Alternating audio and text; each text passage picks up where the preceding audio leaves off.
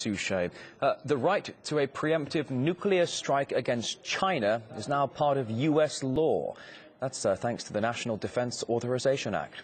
The Pentagon's also ordered a thorough review of when and how the U.S. could strike at the network of tunnels believed to hold Beijing's atomic arsenals. We better get into this right now. James Corbett joins us live on the program, editor of a Japan-based news website. Mr. Corbett, a pleasure to see you. Thanks for coming on so quickly.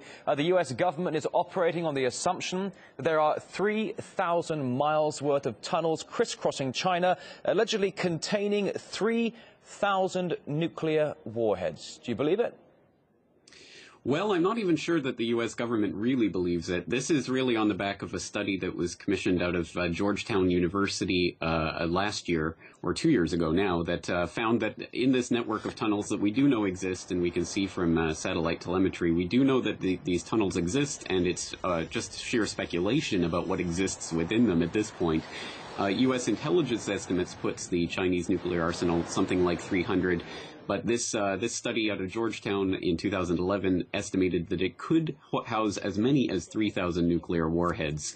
So basically, as part of the NDAA 2013, they're basically saying that now their Stratcom is going to have to commission a report to identify the potential problems involved in this and whether or not they'll be able to actually confront this with conventional or even nuclear forces in the event that they actually need to take out China's. They're certainly assessing how big are these tunnels, how many warheads are in this tunnel. Previous reports had said 300, not 3,000. Now, we've got most of America's ballistic submarine fleet operating in the Pacific. We've also got more U.S. ships moving in that area. The Pentagon all the while promising to contain China and now planning for what they say a possible nuclear strike. Well, that's not exactly going to help already strained relations, is it?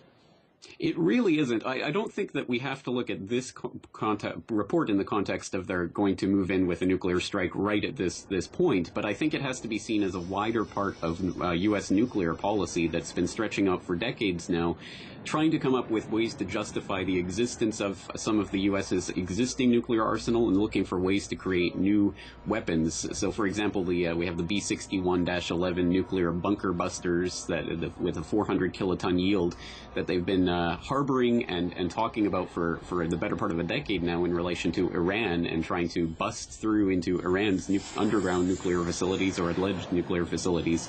Now they're just shifting that rhetoric over to the Asia-Pacific as part of this Asia-Pacific pivot. I think to a certain extent this is just to justify the existence of the U.S. arsenal and to make sure that things like the New START, the Strategic Arms Reduction Treaty, basically gets scuttled before it really gets off the ground. And there's a lot in this new NDAA that really seeks to undermine the president's ability, should he ever want to actually reduce the nuclear stockpile. So I think the Congress is definitely trying to get their foot in the door and stop any types of arms reductions before it can actually be implemented. There are certainly some that already say that the American president is powerless when it comes to going head-to-head with the military-industrial complex. Certainly at this point, though, we've been getting reports that there have been some rather peculiar high-altitude jet forays between China and Japan. Some Japanese jets tailing Chinese jets, basically playing some high-altitude games of cat and mouse, possibly reigniting another territorial dispute. They've been having disputes for quite some time now, certainly over some particular islands. Is it possible that those two could get involved in something slightly more intense? It certainly could, and of course, the more bellicose that the U.S. becomes against China, the more safe Japan will feel in either threatening or responding to Chinese aggression. So, I think it really only serves to put a match next to this powder keg that is the Asia-Pacific region, especially now that really this is heating up and the American attention is turning here. I think we're going to see more and more of these types of situations coming along that could justify even further military intervention. So we have to look at these types of nuclear rhetoric that's coming out right now, not necessarily as an intent to strike anytime soon, but certainly as something to keep our eyes on as this rhetoric continues to ratchet up. Well, as you well know, Mr. Corbett, the U.S. has been increasing its military presence in the Asia-Pacific region for quite some time now, certainly over the past 2 years, increasing it in somewhat called fairly drastic measures. Now a report of them examining possibly 3,000 miles loaded with nuclear warheads crisscrossing China. I'm sure certainly at the very least conspiracy theorists are going to have a field day with this. James Corbett, of the editor of a Japan-based news website, The Corbett Report, thank you for coming on today. You're welcome.